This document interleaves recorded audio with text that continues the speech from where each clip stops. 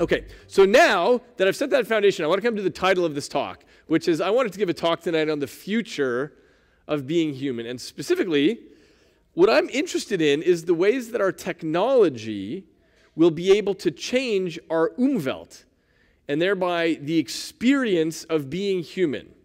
And to tell you this story, I'm going to try not to extrapolate wildly. I'm just going to talk about things that are happening right now, except for my last two slides. Those will be wild extrapolations. But I'm just going to talk about things that are happening right now where our technology has the opportunity to greatly expand our Umwelt and what that means to be a human. So, as many of you are aware, there are hundreds of thousands of people now that are walking around with artificial retinas and artificial inner ears. So essentially, these are implanted CCD chips behind the retina, or digital microphones for the inner ear. These are digitally sampling information from the world and then passing this information along to cells at the back of the eye or in the inner ear. Now, these work to. This doesn't give anything new in the Umwelt. It just restores lost parts of the Umwelt. But what these have shown, these have been amazing proofs of principle that we can marry our technology to our biology. But here's the critical point. As recently as 15 years ago, a lot of scientists thought that these wouldn't work, that there was no way it was going to work. Why? Well, it's because the way that these digital CCD chips and digital microphones work, they're speaking a language and talking to the brain in a language that's not the same language as our natural sensory organs. In other words, even though we're plugging this stuff right into the brain, a lot of people thought this ain't going to work because it's speaking the language of Silicon Valley rather than speaking the language of biology. But you know what? The incredible part is it turned out not to matter because the brain figured it out just fine. It figured out, okay, there are these incoming signals. They're somehow correlated with information in the outside world. I get it. I'll figure out what to do with this. Okay, well, that's amazing. And to understand how the brain does that, keep in mind that the brain is locked in silence and darkness in the vault of your skull. The brain never sees or hears anything. All it ever sees are electrical signals coming in along different fiber bundles. And that's all the brain ever has to work with, is this electrochemical information that's moving around.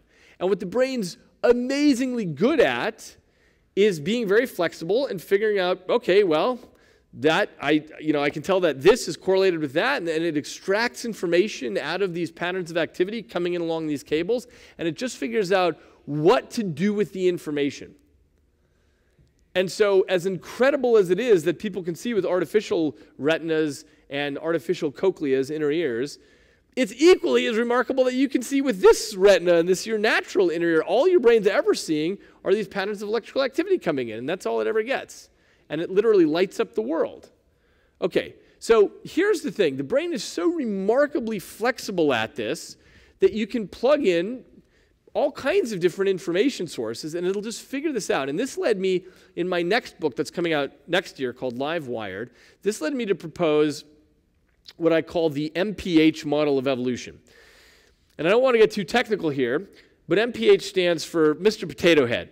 And the idea is that all of these sensory devices that we know and love, our eyes, our ears, our fingertips, and so on, these are just peripheral plug-and-play devices. To the brain, all these are ways of interfacing with the world, and you just plug them right in, and the brain will figure out what to do with that information. And when you look across the animal kingdom, what becomes clear is that there are all kinds of plug-and-play devices. So, for example, with snakes, they have heat pits, and that's how they pick up on the infrared. For the knifefish that I told you about earlier, it generates and detects electrical signals. So it's got these electroreceptors built into it, which we don't have, and that's a plug-and-play device. Its brain figures out what to do when it gets electroreception. This is an animal called the star-nosed mole. It lives in the dark, it burrows around, and its nose is essentially 20 fingers, and it feels around in the dark. It moves around in the dark, and it feels with these 20 fingers. That's a really bizarre plug-and-play device. But there it is, and the star-nosed mole brain figures out what to do with it and how to read the information off of that. Birds and whales and cows, they all have magnetite in them. They've got magnetite, and they can align themselves to the magnetic field of the planet that way and orient by that. We don't have magnetite, but they do, and their brain just figures out what to do with it. It's just a plug-and-play device.